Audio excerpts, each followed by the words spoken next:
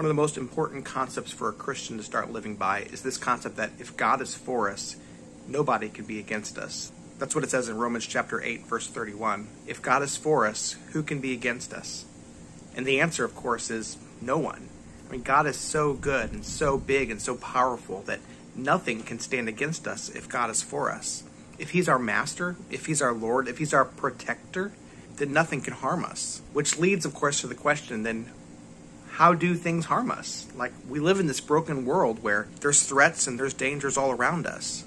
But the thing is, ultimately, if we trust in God, if we see him as our Savior, our Redeemer, our Deliverer, all these other things that threaten us ultimately can't harm us. Now I'm talking about in eternity. Of course there's going to be harm along the way, but in eternity, God's got our best in mind.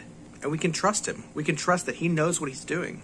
No matter what we have to go through, no matter what we face, we know that God is on our side. Because Jesus died for us on the cross, all of our sins are forgiven, and we truly do have lasting hope and joy in Jesus. Rest secure in that. Find your confidence in that. We don't have to be worried about the future or about what anything in life can do to us. Since we have God on our side, since God truly is for us and not against us, I can do all things through Christ who strengthens me.